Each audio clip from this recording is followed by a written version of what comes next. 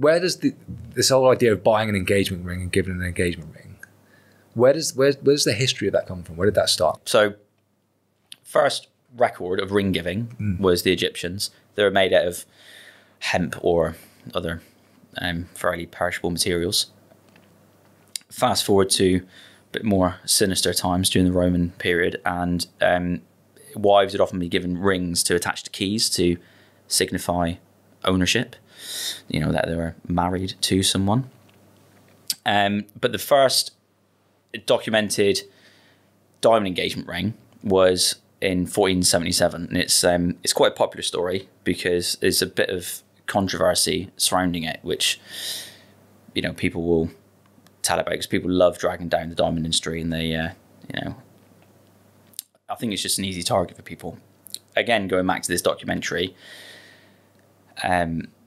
Nothing Lasts Forever, there's someone on it that makes a claim in reference to this story, and it is just fully inaccurate. So if I just go through the history of the first engagement ring, we can take it from there. So it's the first recorded history of a diamond engagement ring being given. There's hints to it previous to this, but this is the first recorded instance. So in 1477, there was this guy called Archduke Maximilian III or something like that. And he commissioned the first diamond engagement ring to give to Mary of Burgundy. Okay.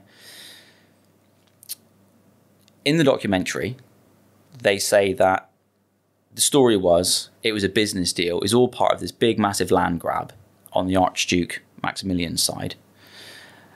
And that the diamond ring actually went to Mary of Burgundy's father.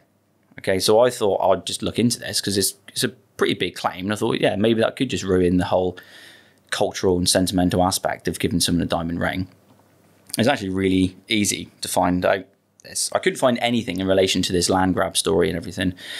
But what I did find is that Mary of Burgundy inherited all of her father's land in January 1477 because he was killed by the French whilst he was warring, trying to protect his domain.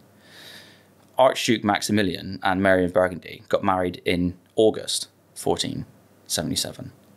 So apparently, according to the documentary, the engagement ring got given to a dead guy.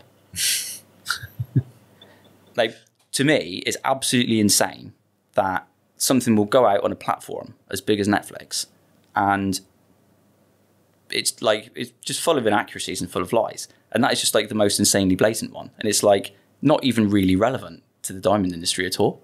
But what was the narrative from their end to tell that story? They want to just tear down its sentimental value and say that it's just worthless. It's what diamonds are worth. Diamonds are worthless, yeah. And that like the whole, origin is founded on fallacy. Right. A lot of people as well commonly believe that De Beers invented the engagement ring. They didn't. Obviously, the Archduke Maximilian invented the diamond engagement ring and gave it to a dead guy. All De Beers did is they ran a very, very successful advertising campaign saying, if you're going to buy a diamond engagement ring, make it a De Beers ring. And it was like the diamonds last forever thing.